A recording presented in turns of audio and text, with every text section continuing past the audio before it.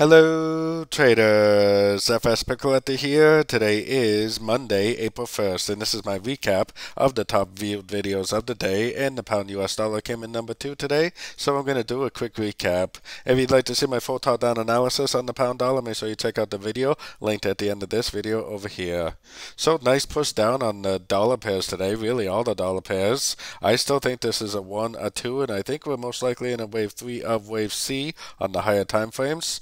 We're not even to the 123% Fibonacci extension yet, so I would definitely primarily still be looking for shorts on shorter time frames. Heading down to the 1 hour time frame, important thing to notice is we have no breaker structure to the upside, we have no higher low, we have no engulfing move. That tells me that this could just be another little correction and we could get another continuation of the downtrend pattern.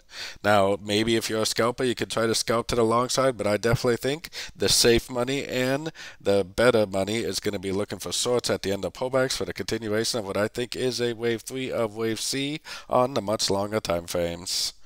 So don't forget to check out my free Discord channel linked in the card up here above, and don't forget to check out my new website linked down here below. As always, thank you and happy trading.